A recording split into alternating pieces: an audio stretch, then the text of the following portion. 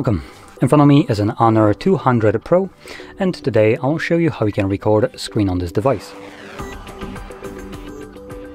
To get started, pull down your notifications by swiping down from the top right side of your screen, like so, and then swipe down right here again to extend the list of toggles. And one of those toggles will be a screen recorder. Once you see it, you can just simply tap on it, allow access to whatever it wants, click on OK. And there we go. It's automatically going to be recording even under that pop-ups right there, I think.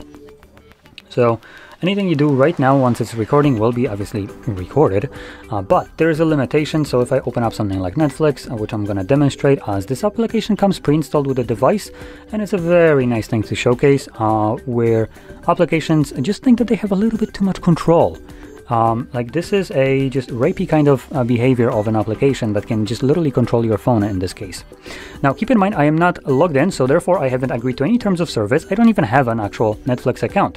I'm just opening this application as a showcase and as a just kind of show that this is kind of going beyond what the application, in my opinion, should be able to do. Now, in any case, it also gives me some garbage pop-up, which doesn't make any kind of difference. I'm going to reject it because go screw yourself. And there we go. We have a bunch of content, which you can see right here on the camera. So there we go. Now, I'm going to close this now. And also, I'm going to stop the recording. Now, the reason I am kind of being so aggressive towards this dog shit is because now that we're going to go to playback our screen recording, which we can do by opening up Photos or Gallery, whatever we have right here, which is this application right here.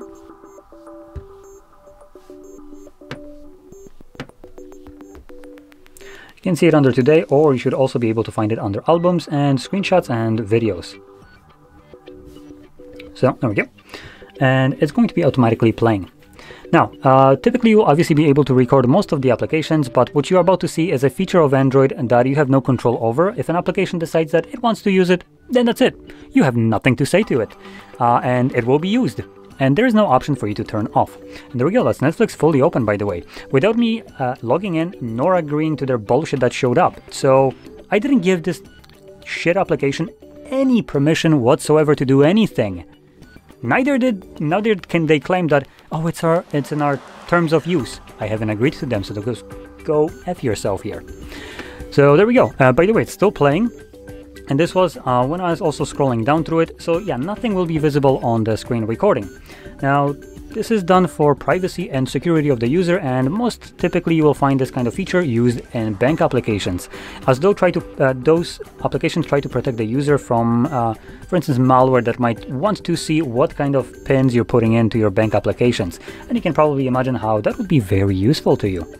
But in an application like Netflix, where no user data is being protected, only the Netflix's corporate agenda, I find that to be a massive breach of, well, your personal device, I would say, as you have nothing that you can change to, well, change the setting. So yeah, just kind of wanted to point that out. For the most part, you still will be able to record 90%, 99% of applications, most likely. So there's just a handful of them that we'll be using, and for the most part, those are the streaming platforms. Now, anyway, with that being said, hopefully you found this video helpful, and if you did, don't forget to smash like, subscribe, and thanks for watching.